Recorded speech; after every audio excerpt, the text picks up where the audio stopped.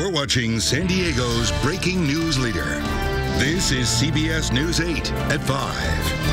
The first ever electric bike expo is spinning through Liberty Station this weekend. The three-day event kicked off yesterday with more than 100 models of electric bicycles on display. Now, some of those were actually available for test rides. Organizers say e-bikes provide riders with power assist, making it easier to pedal uphill and for long distances. This is the second stop in the six-city national tour. Tomorrow, the event will pack up and take off for Houston, Texas. Have you ever ridden an electric bike? I have not. Have you? Yeah, I did it once, and they're a little tricky when you first start. Yeah, I would think. But once you kind of figure it out, they are a lot easier going up hills. You get lazy. They help you out. Just saying. But you can go long distances, right, in the long run.